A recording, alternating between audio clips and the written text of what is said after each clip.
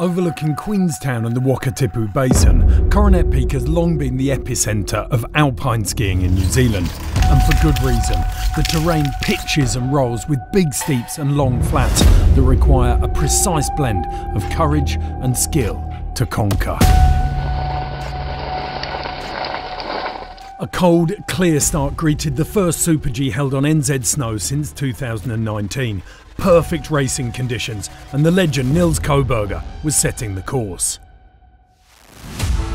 The hurdle, you need to be technically sound, you need to find the outside ski, you need to try and carve that as much as possible. Any weaknesses in your technique will be found out in the hurdle, because if you lean inside of your back seat, you won't get grip, you'll get pushed low in the line, that'll kill the speed. I love New Zealand, it's like my second home. I like the atmosphere here, the people, and everything is amazing. Adam Zampa was first out of the gate and his pedigree was clear from the off. He set an impressive target of 103.62.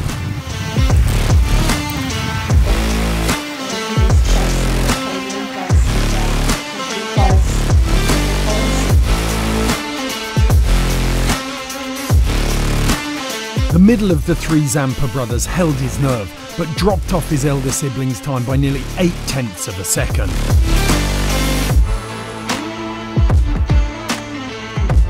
Willis Feasey dropped third, and he skied like a man with no pressure or expectations.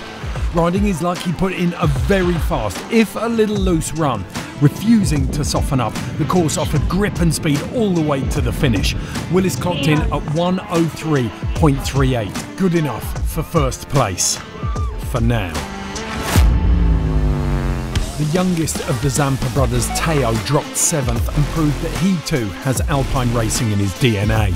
What he lacked in mass, he more than made up for with touch, driving fearlessly through the hurdle. He held his speed through the compression and down into the finish. 103.7 would see him claim third behind his elder brother Adam and hand the victory to a modest Willis Feasey.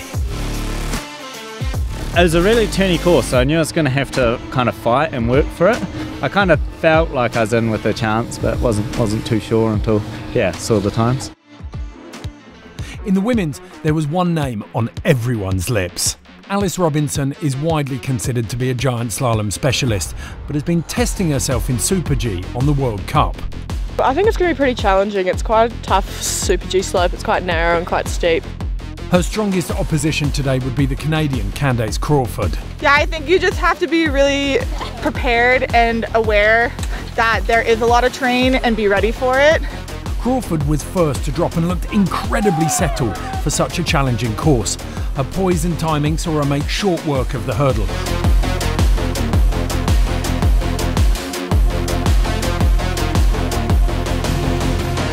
.105.33, reflecting her blistering pace.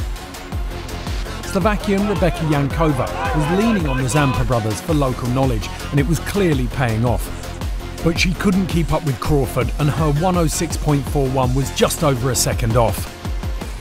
The following four skiers couldn't get close. All of them were over 3 seconds off Crawford.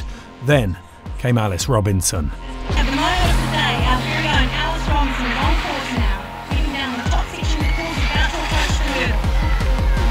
On a softening course, the Kiwi had to battle for every ounce of speed she could milk from the course without losing control. It was an immensely powerful descent, and Alice clocked a 105.65, 0.32 behind Crawford.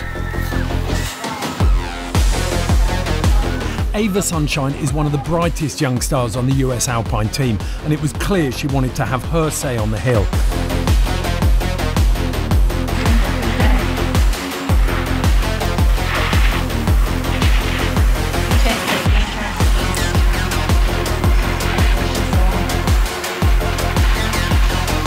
A very quick run for the Californian saw her best Alice Robinson by just 0.02 to claim second behind Candace Crawford. It's really fun to be back up here racing, and to see how many people were up here so excited about watching it too was really special. A challenging but ultimately successful day of Super G racing ends with two New Zealanders on the podium.